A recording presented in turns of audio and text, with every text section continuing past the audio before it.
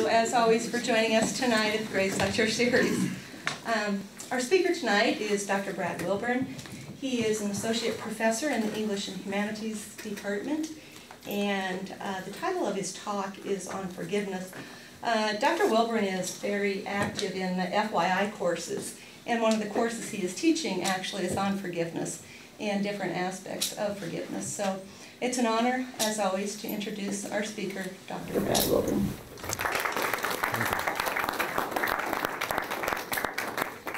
Thank you, Sean, and thank you all very much for coming. Hopefully we can have a good discussion here. So basically what I've got is, I'm going to be reading this paper, throwing in a few little extra comments here and there, but I've got basically about 20 to 30 minutes of material here, and so there's plenty of time. Come on in, have a seat. There's still space left.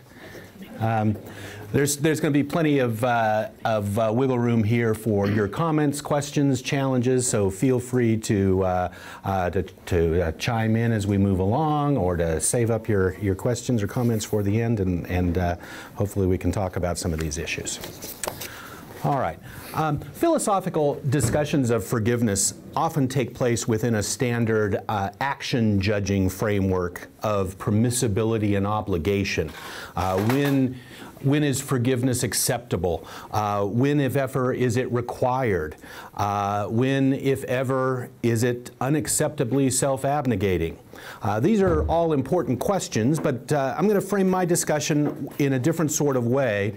I'm going to frame my discussion with an Aristotelian sort of question. So that is, rather than focusing on questions about judging actions, I'm going to think about how we should live our lives and what sorts of character traits and practices do we need to engage in order to live good lives. So this was kind of Aristotle's starting point with his ethics, is thinking about what constitutes a good life for us humans. And so what I want to think about is not questions about, when might forgiveness be obligatory or required or morally expected of us, but what role does it play in helping us live good lives? So in answering this question, I will explore some of the connections between forgiveness and moral improvement. So this is kind of the main focus of my paper, is thinking about some of these connections between this practice of forgiveness and moral improvement. And my approach here is that moral concepts, like normative concepts in general, that is, concepts that tell us about how we should behave, how we ought to act, the conclusions that are, that we logically ought to reach, these sorts of normative concepts, they're connected with improvement. We talk about what sort of people we ought to be and how we ought to act, at least partly because we are concerned with more nearly approaching those standards. So when we've got normative standards, one of the functions that this plays for us is to help guide improvement. We see ourselves as falling short. How can we do a better job of meeting the standards that we're setting out? So the claims that I'm going to defend in this paper are first of all, that the practice of forgiveness is best seen as part of the practice of reconciliation. Then the second claim I'm going to make is that reconciliation is crucially linked to moral improvement. Okay, so the first question, the first thesis here is a claim, it's a conceptual claim. A claim, I'm going to make a claim about how we should understand forgiveness. And so this is kind of a long standing topic of discussion. What is forgiveness? What counts as forgiveness? What things are required for forgiveness? And I'm going to say a bit about how I think we should understand this practice of forgiveness. And I'm going to claim that it needs to be embedded within this practice of reconciliation, that thinking of it in that context is going to help us get a better handle on it. And then the second claim is a more substantive claim, not just a conceptual claim about how to understand the concept, but the second claim is a claim about this is where I'm going to kind of get to the meat of my concerns here. What is it about this practice? What role does this practice of forgiveness embedded within reconciliation, what role does this play in helping us live good lives? the basic idea here will be that we are beings in need of improvement and capable of improvement. And given this practice of reconciliation, which I'm going to argue has forgiveness within it, like the use of moral concepts in general, makes sense for us, given that we are beings in need of improvement and capable of improvement. All right, so first of all, the conceptual part of the paper. So here what I'm going to do is I'm going to try to draw some connections between the practice of forgiveness and reconciliation. So wrongdoing typically results in estrangement and alienation. The person who has been harmed will withdraw from various forms of interaction with the wrongdoer. Okay, somebody mistreats me, I'm going to stay away from that person. If I've been engaging in interaction with them, I'm going to be less willing to engage in interaction. Or if I have to keep interacting with them, it's not going to be in as productive a way. So there's going to be alienation between us. So often the person who is harmed will, not just withdraw, but they'll have a desire that the wrongdoer be harmed in return. Sometimes the person being harmed will act on these desires that this other person be harmed and, get retaliation and this sort of thing. So, these are all just kind of basic ways in which wrongdoing diminishes relationships. It gets in the way of productive interaction between us. So, one role that forgiveness can play is to work against this diminishment. Okay, so wrongdoing diminishes our interactions. The basic idea here is that forgiveness helps to recapture the valuable things in our relationship. So we rely on our interactions with others to live good lives. When wrongdoing damages those interactions, we can engage in the practice of reconciliation to repair this damage. The goal is to eliminate, or at least to minimize, the estrangement, the alienation between the wrongdoer and the victim. And embedded within this practice of reconciliation is forgiveness. So following Joseph Butler, in his sermons, one of his published sermons was on this topic of forgiveness, and he described forgiveness as the forswearing of resentment or other related negative feelings directed towards those who wrong us. So when we're wronged, we have these negative feelings, these feelings of resentment. And forgiveness is typically described as, the attempt to distance myself from those negative feelings. Okay, I feel badly towards somebody that has wronged me. If I'm forgiving them, I'm saying I'm going to try not to feel badly towards them. I'm going to try not to resent them. Okay? And so some have gone further than this and have included the development of positive feelings. Some have said, when we think about forgiveness, it's not just forswearing the resentment, but it's also forswearing the negative behavior. And this needs to be part of the definition of forgiveness. So a familiar course that this process of reconciliation takes is as follows. The wrongdoer recognizes his or her mistake and offers an apology. I'm going to come back and say a little bit more about that later. The person who is wronged accepts the apology and offers forgiveness in return, offers, okay, I am going to try not to have these negative feelings towards you. Then the two of them work on repairing their interaction. And so they try to engage in this reconciliation where, okay, yeah, I know I've wronged you, but I'm sorry for that. I'm going to try to do better. Okay, I accept that apology. I forgive you. Let's try to put things back together. Okay, so I take it that this is all pretty familiar, and I don't think it's any big news here that that forgiveness often gets embedded in this process of reconciliation. But I want to be careful here, and this is where there are other views on forgiveness that offer some caution about drawing too close a connection between forgiveness and reconciliation. And I want to give proper credence to these possibilities, and so I don't want to suggest that that being embedded in a process of reconciliation is a necessary condition for forgiveness. Okay? So, first of all, forgiveness is not necessarily triggered by repentance and apology on the part of the wrongdoer. And, you know, this point can be made from a variety of different perspectives. So, for instance, you know, those operating within the Christian tradition will sometimes insist that we're challenged to offer forgiveness even to those who do not recognize their error. Okay? I mean, this may be somewhat controversial, but it's at least a possible position that the call to forgiveness goes beyond just forgiving those that have repented of their sins, but you know, offering forgiveness more broadly.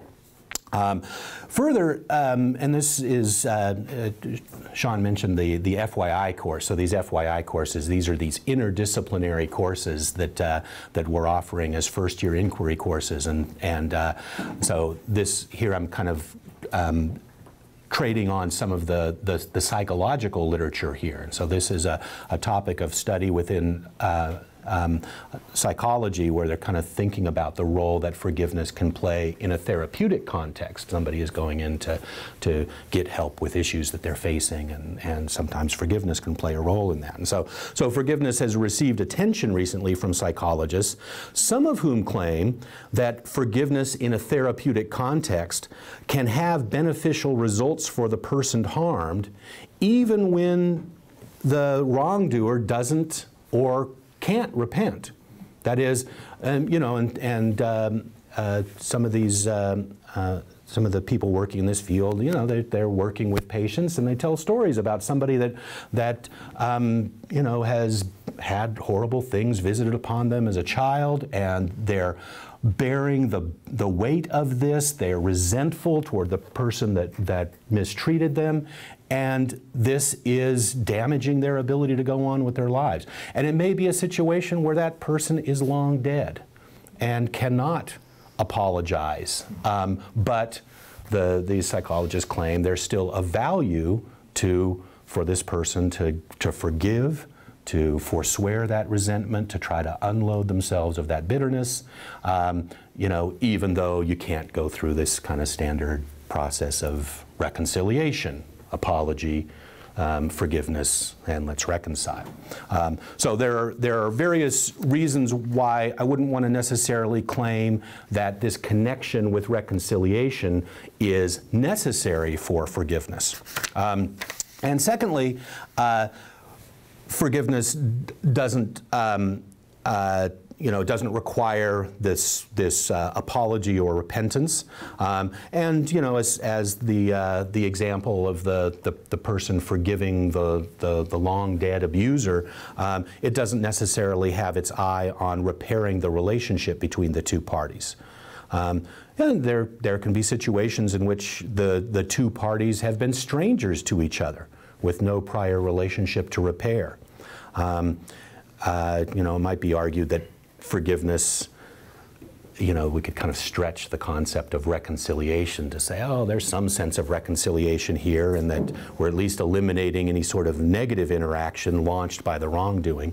But this seems like an attenuated sense of reconciliation, if we're thinking of that as kind of going back to an earlier state of no interaction. That seems like a strange sense of reconciliation. You know, and then we've got these other cases where reconciliation, repairing the relationship, just isn't possible because of death or distance. You know, there can still be benefit here, but it can only be the psychological health of the patient, not the repair of the relationship. And also, you know, in the case of abusive relationships, it may be important for the victim not to reconcile. even if he or she does forgive. You know, I mean, there can be cases where the victim kind of needs to unburden themselves of the resentment, of the feeling of being wronged, even though it would not be healthy at all to try to put the relationship back together. And so in cases such as these, eliminating the negative feelings can be valuable in and of itself, even if no repaired interaction takes place. Okay, so the basic idea here is what I'm up to here is I do want to have a connection between forgiveness and this broader project of reconciliation, of putting damaged relationships back together. But I want to be cautious here. I don't want to claim too much. I don't want to say that this is kind of definitive of forgiveness. I want to recognize these various ways in which forgiveness can occur outside of this context. Okay, so the connections here between forgiveness and reconciliation aren't strong enough to provide a set of necessary and sufficient conditions that define forgiveness. But, and here's kind of where I want to dig in my heels a bit, on the other hand, these connections, the connection here between forgiveness and reconciliation, are stronger than simply noting that sometimes forgiveness is in a process of reconciliation, and sometimes it's not. What I want to claim is that, you know, even though this isn't a kind of definitive requirement for forgiveness, that it be embedded in a process of reconciliation, being embedded in this process of reconciliation is kind of the best case scenario. It's where this practice makes most sense. It's the happiest outcome. You know, there may be various ways in which, in a particular circumstance, reconciliation isn't possible or desired. But when we're thinking about forgiveness, what we're thinking of is a practice that, at its best, is embedded in a process of reconciliation. So, forgiveness can certainly go forward without apology and repentance. There can be value for doing this. But it, you know, at the very least, it's much more challenging to forgive in such a case, where you don't have the other person making an apology, making amends, this sort of thing. And in addition, I would argue there's something incomplete in such a case. You know, if I've been wronged, I may see the need to get past my resentment, even though this other person isn't admitting their mistake, but there's still something missing there. There's still something missing there. So I can still engage in forgiveness even if the other person hasn't apologized, but I still feel the lack of that. So someone who forgives where there has been no repentance typically has at least a hope that the wrongdoer will eventually acknowledge his or her fault, a wish that, you know, he or she had not done this wrong action. And, you know, sometimes this hope that the other person will eventually see the error of their ways, you know, this is one of the reasons that might be given for this sort of supererogatory, you know, forgiveness, even in the case where the other person hasn't repented, is the hope that they will repent. And so Timothy Jackson warns against you know, instrumentalizing forgiveness, but he argues that one reason for forgiving is, as he puts it, to touch the consciences of others. Okay, by you know, taking this, what in some cases may be a pretty extraordinary step of forgiving this person. Sometimes this can have the effect of realizing that hope that, I'm not doing this in response to their apology, but in hopes that this kind of brings this out of them. So Joanna North, one of the psychologists that works in this field, agrees that having received repentance from the wrongdoer is not necessary for offering forgiveness. But she does claim that repentance is necessary for accepting forgiveness. Okay? That is, something is left hanging in the air if that offering is unaccepted. It may still be valuable for me to do that, you know, for somebody that has been harmed to make the offer of forgiveness. But if it's not acknowledged, you know, the other person, well, I didn't do anything wrong, I don't need your forgiveness, this sort of thing, there's something missing there. The forgiver may feel no regret about having made the offer, may even feel better off for having offered, but will still feel some degree of dissatisfaction. And so the picture here is of forgiveness as a gift freely offered for its own sake with no conditions or strings attached.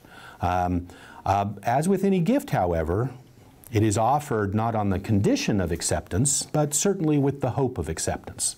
I mean, that's kind of, you know, we don't want to say it's not forgiveness if you don't have this whole back and forth process going on, but that's certainly kind of the hope that will be part of the deal here. So forgiveness that doesn't lead to repaired interaction is also more challenging and incomplete than forgiveness that does so lead. Reestablishing positive interaction can help the negative feelings to fade. So remember Butler's definition here of forgiveness as forswearing resentment. I'm committing myself to getting rid of my resentment. Well, that's not just something I say, oh, I think I'll get rid of my resentment. Whoop, threw that away. I mean, it's the sort of thing that you know, as we all know, if we've tried to do this, you know, we have a wash of good feelings and, oh yeah, I've gotten rid of it, and then something triggers the memory of the mistreatment and it comes back, and so it's this ongoing process of kind of reshaping my character trait here, my tendency to feel resentment about this particular thing. And so it's not as if we just do this once and for all, make a decision and the resentment's gone. It's a process here, and that process goes forward more effectively if you've got the other person accepting this, making the apology, this sort of thing. You know, so someone, you know, the example that I gave before, someone who forgives a dead or distant wrongdoer will often feel that death or distance as a loss, partly because it forecloses the possibility of repaired interaction. You know, we could never get to the point, you know, where we could get past this. And yeah, I've kind of unburdened myself to some extent of my negative feelings, but, you know, I wish I could have made things right with this person. And so wrongdoing often does double damage, the initial harm and the loss of interaction that harm generates. Now, forgiveness can go forward even with the resumption of interaction is dangerous or impossible, not desired, but that second, you know, kind of derivative sort of damage still constitutes a genuine loss. You know, good to get rid of the resentment, but you know, there's still something lost there, you know, because of the wrong, the wrong action by the wrongdoer, you know, without that process of reconciliation, that's the sort of thing that is kind of long lost. So. Forgiveness typically lays the groundwork to recover this loss, even though circumstances prevent that from happening in these sorts of cases. You know, to conclude this section, my conceptual position is as follows. Rather than providing a necessary and sufficient set of conditions for defining forgiveness, I'm following William Neblet's suggestion that forgiveness is best understood as part of our moral practice. You know, that is a pattern of interaction here, rather than as a sharply defined concept. There's a whole host of ways in which we can be forgiving people. You know, the mother who diminishes her resentment towards the serial killer who murdered her son can be described as being forgiving, you know, maybe tremendously, admirably forgiving, even if she doesn't develop any positive feelings toward the killer or engage in any interaction with him. The person who resolves to behave with equanimity towards a colleague who betrayed her is being forgiving in some sense, even if she still feels a certain degree of resentment. And so we can, we can foster our understanding of these various manifestations of forgiveness, I'm claiming, by considering the happiest case, the best case. And so that's the connection I'm trying to draw here. In the best case, forgiveness is embedded in this practice of reconciliation. An apology, forgiveness being offered, and then a process of reconciliation engaged in. My suggestion is that this, this kind of focusing on this kind of best case scenario, one where the wrongdoer apologizes, the victim forgives, and then the two of them work on repairing their relationship. Focusing on this scenario helps us get a handle on forgiveness, but I want to be cautious here. It doesn't rule out the possibility and value of forgiveness in other scenarios that don't have all these features. I think that there's a complicated set of issues here, and we can, kind of still have forgiveness be a valuable process to engage in, even if we're not, able to follow through on all the features of the best case scenario. And finally here, for this first section, even if I'm wrong that there is, I'm claiming that there's something conceptually central about this best case scenario, it's certainly the case that forgiveness embedded within reconciliation is immensely significant to us. So, reconciliation is typically most important to us in just those relationships that are most important to us. Close friendships, family ties, long-term committed relationships. We're most vulnerable in these relationships. Our imperfections can be particularly damaging in these relationships. We've all got these imperfections. And these are just the relationships that we're least likely to jettison at the first sign of trouble. And so this idea that, within particularly, forgiveness applies much more generally, but particularly in these relationships, the ability to repair the damage caused by wrongdoing is crucial. Want to try to draw these conceptual connections between forgiveness and this broader process of reconciliation. All right, so that's the conceptual part of the paper. And so now what I want to do with that kind of understanding of forgiveness in mind, that it's kind of has its best, its happiest home within this process of reconciliation, I want to draw some connections between forgiveness and moral improvement. Forgiveness within this broader process of reconciliation and moral improvement. So, considering forgiveness as embedded within reconciliation, we can now develop connections with moral improvement. So given that reconciliation is a response to wrongdoing, it's our need for improvement, that is, our tendency to sometimes act wrongly, that sets the stage for reconciliation. So that's kind of an obvious connection. We need to engage in reconciliation because we sometimes make mistakes. I mistreat my loved ones in various ways. And so that by itself indicates, okay, there's at least some need for improvement here. And moral improvement plays a crucial role in reconciliation. Part of the process here to reconcile is,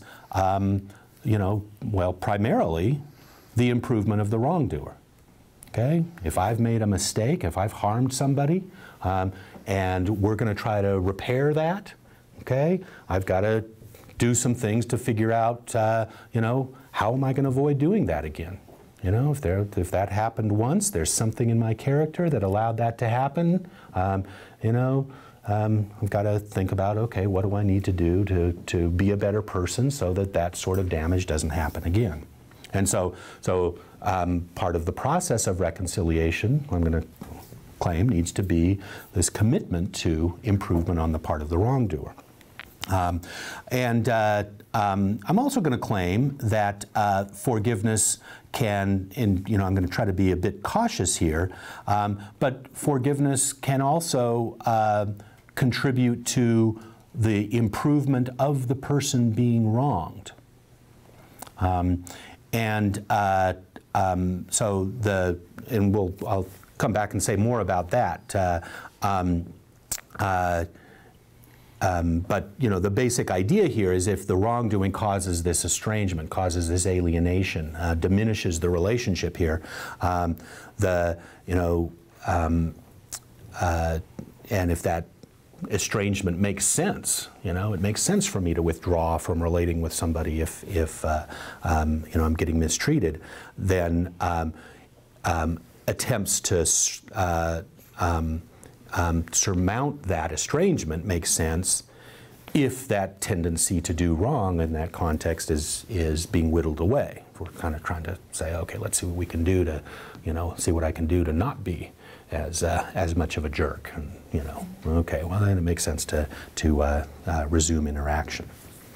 All right, so let me say a bit more about this. So this is going to be my general claim here that if we're thinking about this process of reconciliation, it is connected with projects of moral improvement. So reconciliation typically begins with an apology. Okay, so I've described this process of reconciliation as involving the apology, the forgiveness, and then the work to repair the relationship. I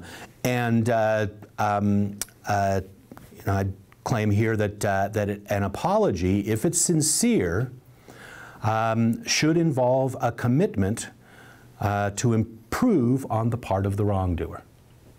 Okay, that this is, so maybe we can talk about this. Actually, I've got a footnote here. Where did I get this from? Oh yeah, I footnoted my mom. She told me this a long time ago.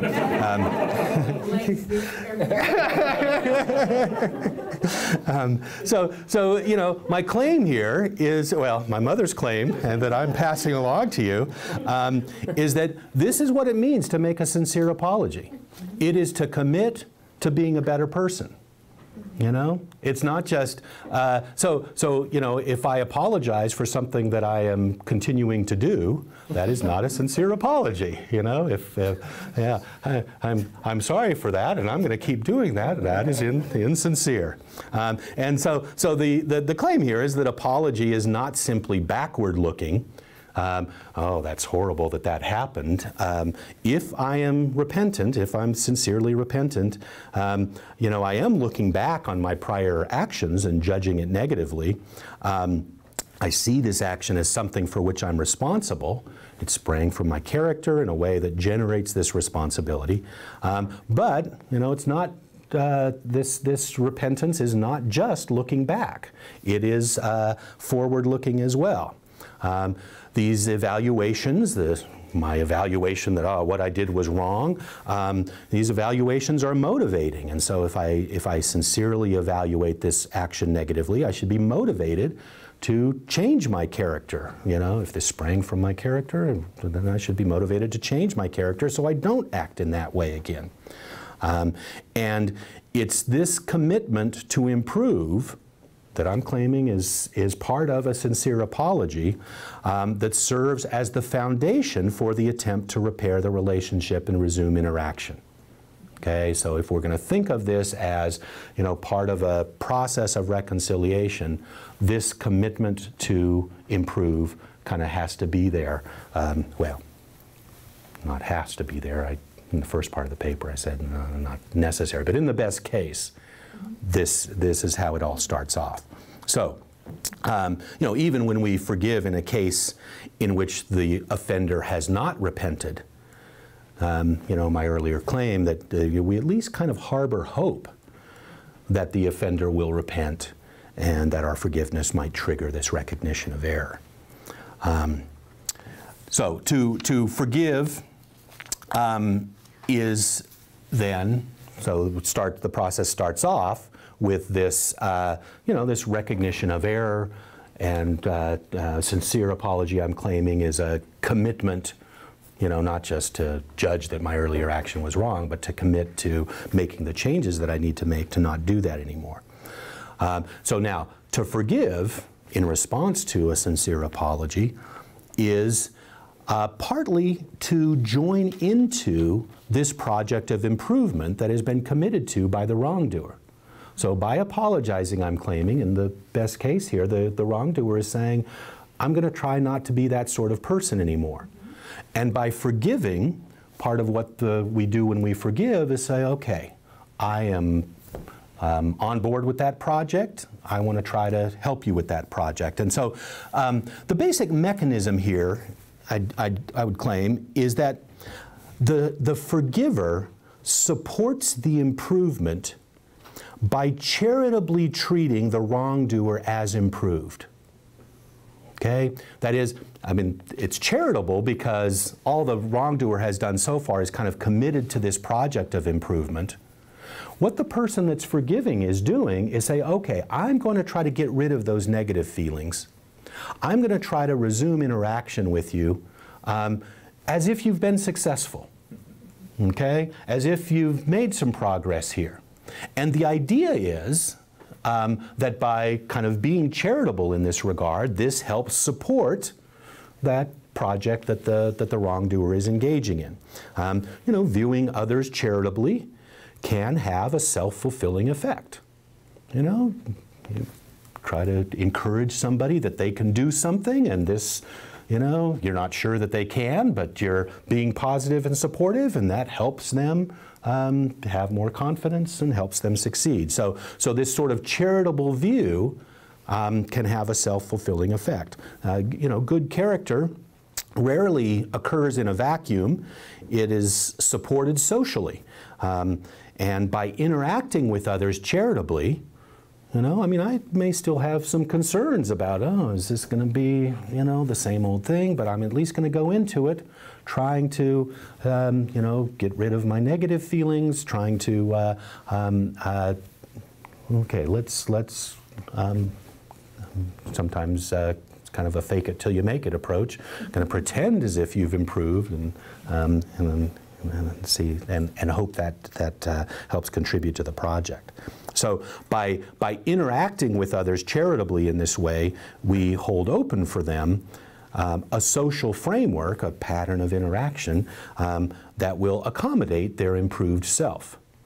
Okay, you've committed to being a better person. I'm going to try to relate with you in that way so that now there is space for an interaction between the better person. Yeah, Joe. Well, and wouldn't you probably, if I'm understanding you correctly, wouldn't, as part of this interaction, you try to reinforce the changes that they claim to have made? Yeah. It's not like you reset completely to how you were before, but if they've made promises to try to improve, you kind of support their improvement efforts. Yeah, you acknowledge that. Yeah, I mean, you can kind of, I'm kind of talking in broad terms here, but we can kind of fill in a lot of the details, you know, in actual cases of interaction. How does this go forward where there's a, you know, if I'm able to, you know, I do something wrong and the person that I've wronged is kind of charitably, you know, I've apologized and the person is charitably saying, okay, I'm going to try to interact with you in a certain way, you know, and then, well, it's tentative at first, but there are ways in which certain things are encouraged and you know, that feeling of growth and support is real crucial here. So, and so, you know, we encourage that improvement that, you know, I've claimed the other person, when making a sincere apology, is committed to. We encourage that improvement by showing them the interaction that the improved self will have access to. Okay, so so that's kind of the basic mechanism here, and the basic connection here between the moral improvement and this process of reconciliation, where we're thinking about moral improvement on the part of the wrongdoer. Now, I made this additional claim, though, and this one is a little bit more controversial, so feel free to push back against me at this one, with this one. But I also claim that forgiveness is connected with the moral improvement of the person who is wronged. Okay? Now, I need to step carefully here, since this sort of talk is, you know, it leads to these worries about forgiveness being overly self-abnegating. That is, if I'm, you know, people whose sole thoughts upon being mistreated are about their own faults, you know, and oh, you know, I must be so horrible that this person mistreated me like this. You know, these such people are surely lacking in self-esteem, and so we don't want to go down this road too far. I don't want to put too much weight on this. Oh, forgiveness helps the victim improve as well. So I need to stress two preliminary points here before I make my case. First, the improvement of the wrongdoer is much more central in the process of reconciliation, you know, for obvious reasons. I mean, that's the big improvement that needs to be engaged in here. And second, the claims that I'm going to make here about moral improvement of the role that forgiveness can play to help the person that's doing the forgiving improve. These sorts of claims always need to be tempered by the recognition that this can be overdone to the detriment of the victim. Okay, so with those caveats in mind, the core idea here, though, is that being wronged does not simply harm the victim in the standard ways. Okay, somebody, you know, smacks me in the mouth. Okay, my mouth hurts, right? The claim here and the role that then forgiveness can play is based on the idea that being wronged has the potential not just to harm the victim, but to corrupt the victim. That is, one of the ways in which people become bad is to be treated badly. And so forgiveness is one way to guard against this kind of corrupting potential of being mistreated. And so I'd like to claim that there are at least two ways in which it can do this. First of all, forgiveness counteracts our tendency to react to mistreatment in an overly harsh way. I mean, this is Butler's focus in his account of forgiveness. So, I mean, these were sermons. He's working within the Christian tradition here, and you know, so he's arguing for the value of forgiveness. And he, you know, and so remember, he's the one that described forgiveness as getting rid of my resentment, forswearing resentment, and he claims here that resentment, you know, feeling bitter, feeling hateful towards somebody that's wronged me, is not intrinsically inappropriate. Okay, that's you know, kind of a legitimate response to being wronged, is to feel that resentment, to withdraw, to disengage, this sort of thing. But he claims we do have deep-seated tendencies to feel resentment disproportionately. He claims, you know, as a result, any retaliatory action taken is likely to be excessive if we're not careful. You know, and so, you know, somebody, you know, smacks me across the face and I pull out my submachine gun and shoot down their family, okay? And they say, well, yeah, I slapped them across the face, but that's going too far. Let me pull out my nuclear weapon and, you know, we'll take care of it, you know. And so I mean, this is, you know, obviously human history is full of examples of, you know, kind of these cycles of retaliation and escalation.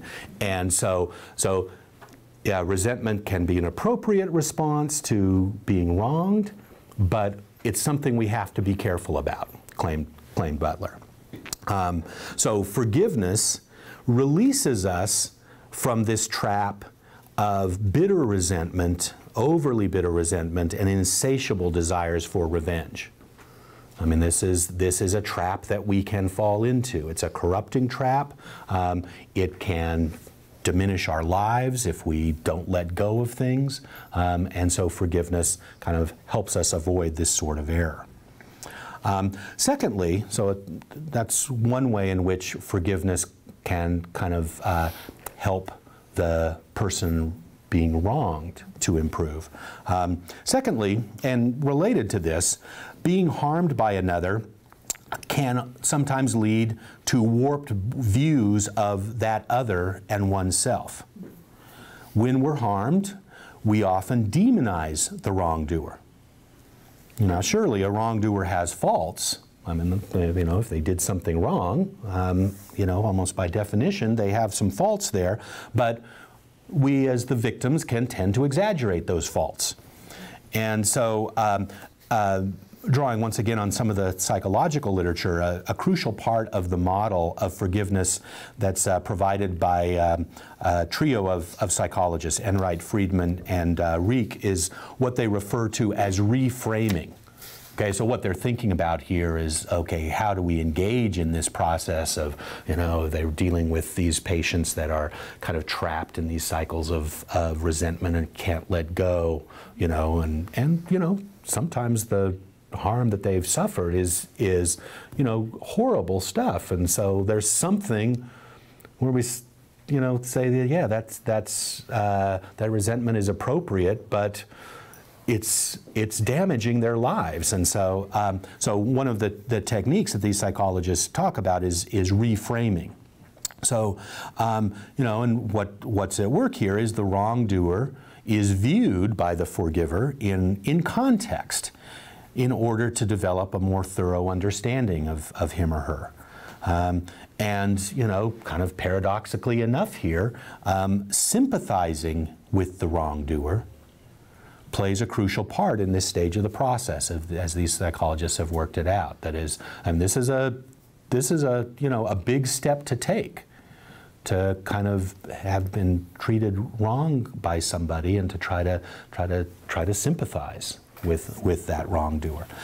But the goal here is not to exonerate the wrongdoer, but to understand more accurately how he or she came to act wrongly. And, you know, I mean, I would argue here that in the more familiar cases, the cases that we have to deal with all the time, with our close relationships, we're not dealing, hopefully, with cases where the people we're interacting with are just hopelessly evil, where we would want to hang on to, oh, you know, I've got to make sure that I hang on to this idea of this person as just a completely corrupt individual. You know, hopefully, in most of our relationships, that what we're dealing with is people that aren't horribly evil, but people that are much like us. And so, you know, we do this reframing in these relationships as a matter of course. You know, and we talk with our loved ones to, you know, try to understand their motivations and to allay our darker worries about their views of us. You know, I thought your brusqueness meant that, you know, you thought my idea was silly. No, I was rude, and I apologize for that, but it was because I was in a hurry, not because I didn't like your idea, and so, okay, there was some degree of thoughtlessness there, but it wasn't, you know, quite as bad as one might have thought. And note that we have these tendencies to, you know, react, to kind of go to the darker conclusions here when we're being wronged. So part of the process of forgiving is to, you know, express those darker worries that get generated by our resentment, and to listen to the explanations offered in return. And then the goal here is to come to an, you know, a more accurate shared understanding of how the wrongdoing happened.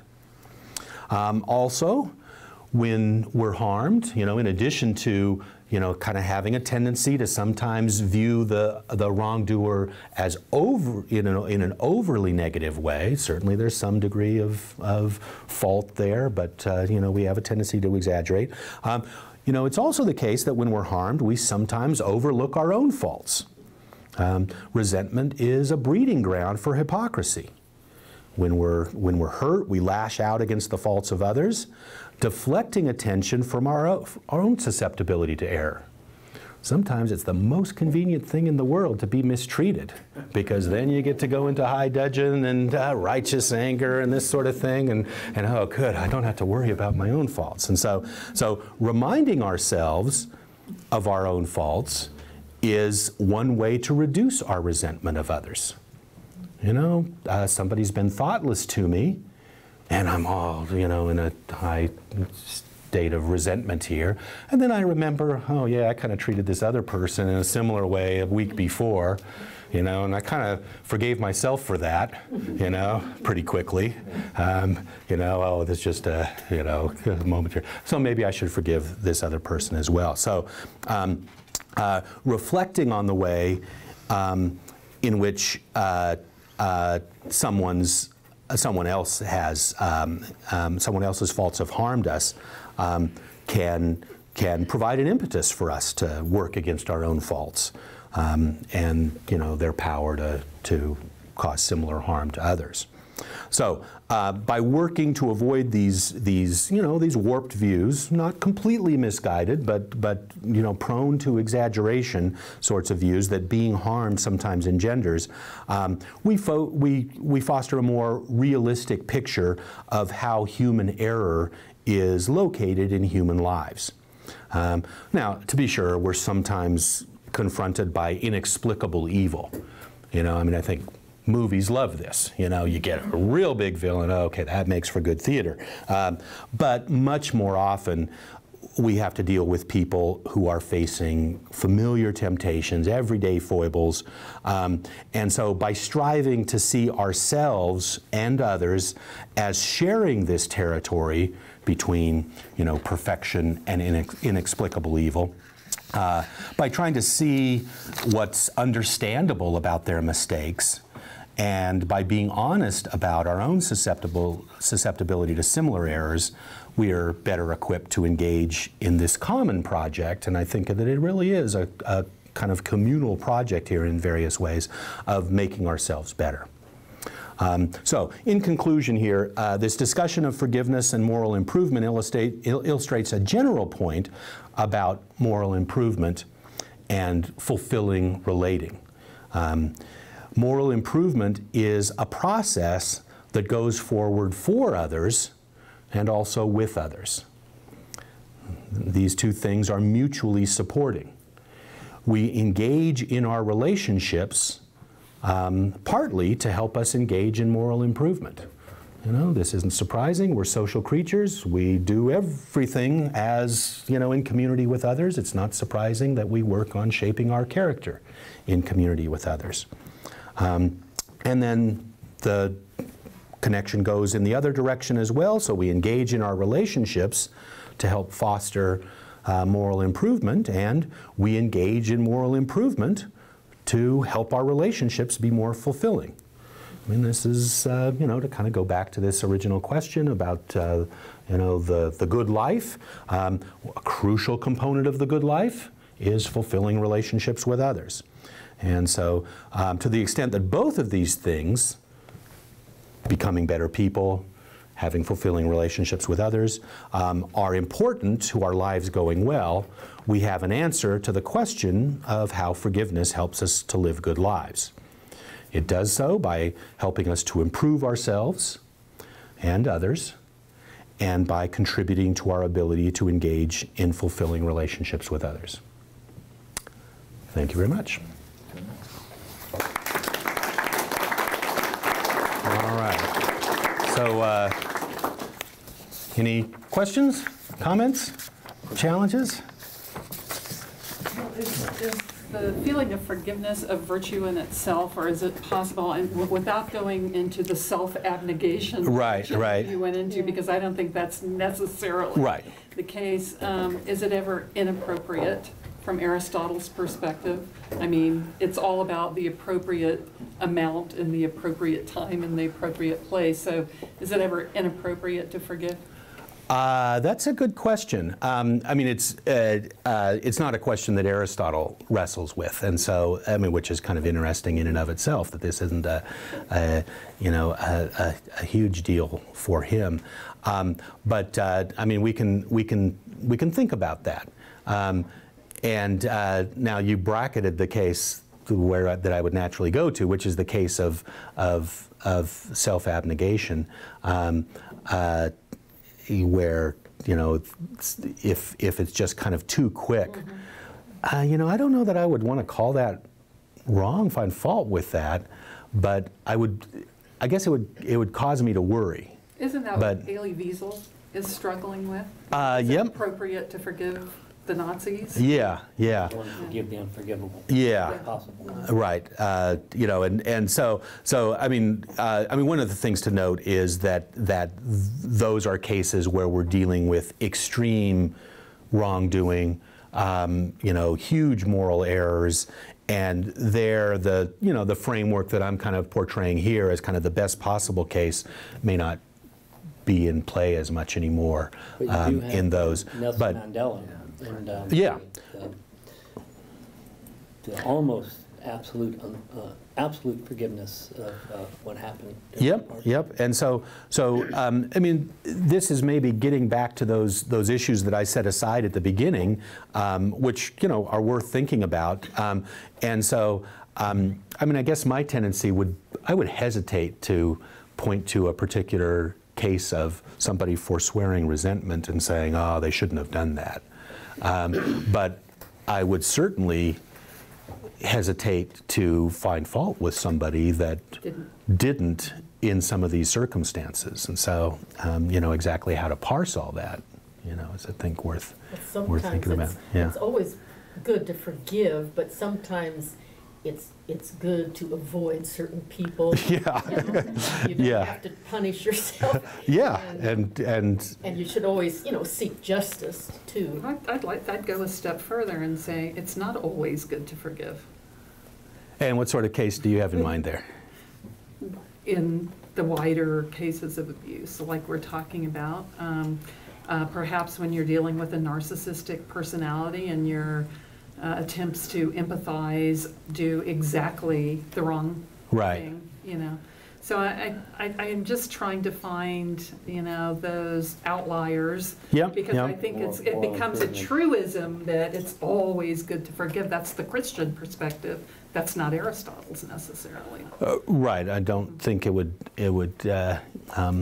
necessarily be Aristotle's. Though, like I say, he doesn't. You know, yeah. I mean, that doesn't really think a whole lot about getting rid of. Yeah, you know, I mean, there's some stuff that comes up in his discussion of justice, but you know, there's going to be part of justice is, and there's nothing about forgiveness that rules out punishment. You know, and so I mean, even.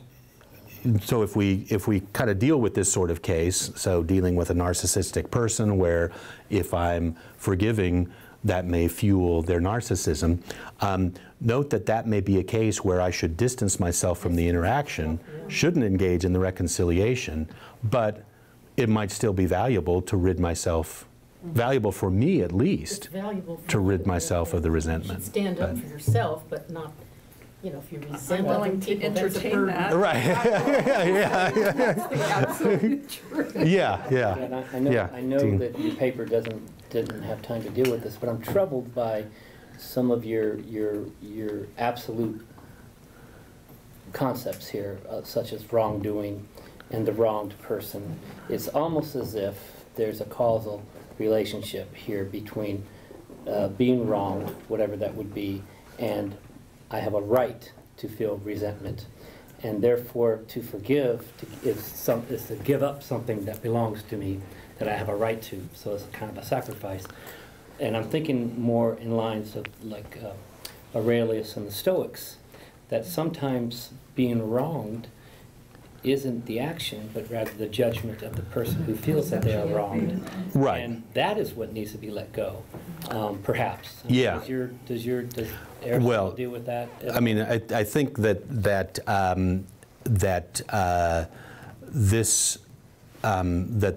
the Stoic example there is you know, very much in line with, you know, seeing forgiveness as a form of moral improvement. But there's nothing to forgive often.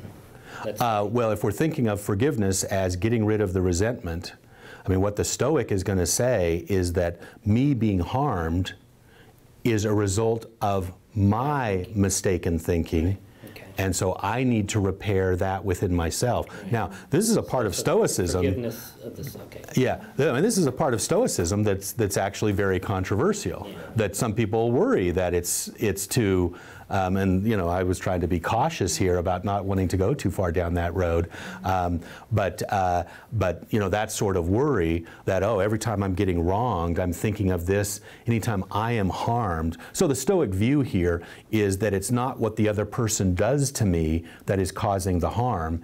It is the belief that it is harmful that is causing the harm.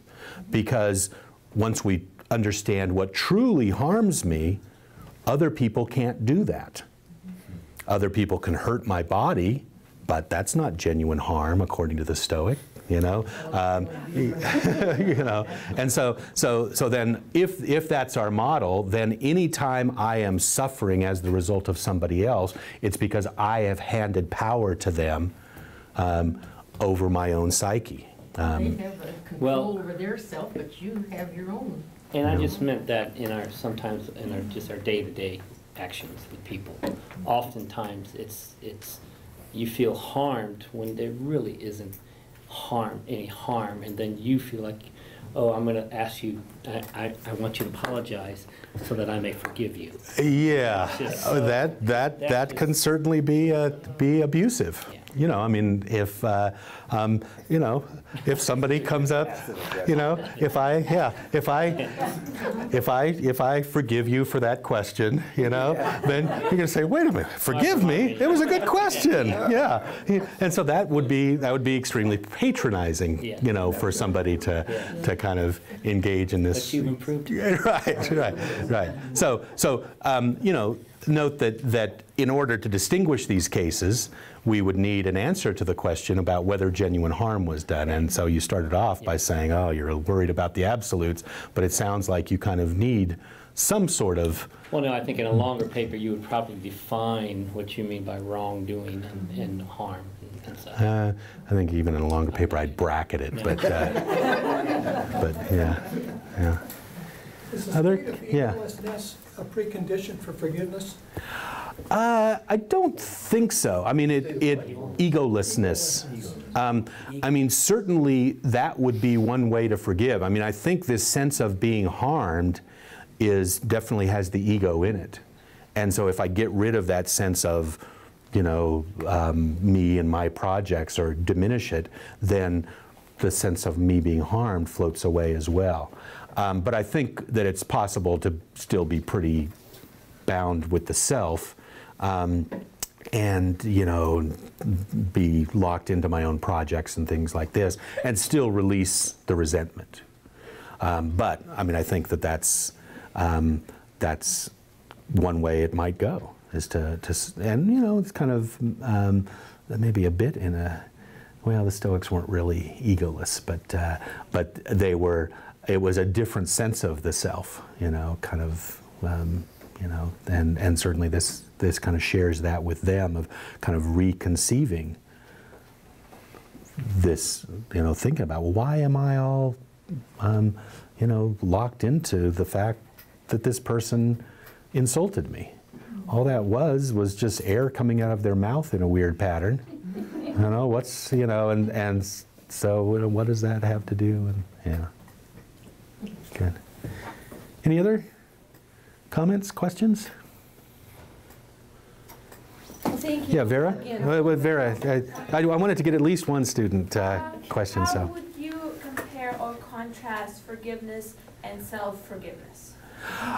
you know, that's a good question. I mean, I think that I mean,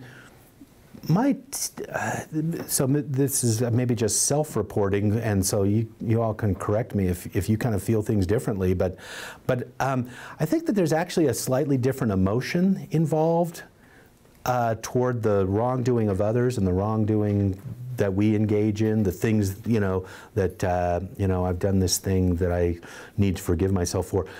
That is, it's not quite resentment that I feel toward myself. More like shame. Yeah, guilt and shame and you know, sadness and disappointment in myself and that sort of thing. And so, I mean, I think there's definitely overlap here, and I mean, we use the same concept, we use the same term, and so I think that there are negative feelings there that are based on the wrongdoing. I don't know, my take is that the negative feelings are slightly different when it's my own wrongdoing that I'm having negative feelings towards versus the wrongdoing of somebody else. Can you only do wrongdoing to yourself that you need to forgive yourself for? No, I mean, I think that the sort of, yeah, I mean, I think that it can happen in a case where, you know, I've done something bad to somebody else, and, you know, I just now have this, and, you know, it's this, it has a bit of overlap with the sort of tendency I talked about here to maybe exaggerate to demonize the wrongdoer, and I think that can sometimes happen in our own case, where I might have made a mistake, but it wasn't, you know, a horrible thing. And then if I kind of have this view of myself as this horrible person, that can kind of become a self-fulfilling prophecy too. And so I need to kind of back away from that overly harsh view. So yeah, I think there's a lot of potential overlap there. Like I say, my take on it is that there's a bit of a difference in the negative feeling I have toward my own wrongdoing as opposed to the wrong. But I don't know, does that strike you as right? Does, you know, yeah, I think so. I think they're sort of related and sort of not. I mean, yeah. Things that hurt, like, other people, or things that other people do to us that hurt us could be different than what we did that hurt us. Like, the source of forgiveness to the other person and forgiveness to yourself, kind of like different. Yeah, yeah. I don't know how to say it. Yeah, yeah. But yeah. they're kind of overlap because there's some similar things. Yeah, yeah, and I think it's just a very rich set of practices, actually, and, you know, I kind of want to locate the discussion here within the practices, the way in which we go about doing these things, and you know, I mean, I think that I mean, all these things, apology and forgiveness, I mean, it. You know, I kind of described the best case, but there's lots of kind of halfway there sorts of cases that are you know, are kind of good enough to help us get the work done. Of, you know, I mean, you'll have, and this maybe picks up on Dean's comment here about, you know, kind of differing views of the wrongdoing.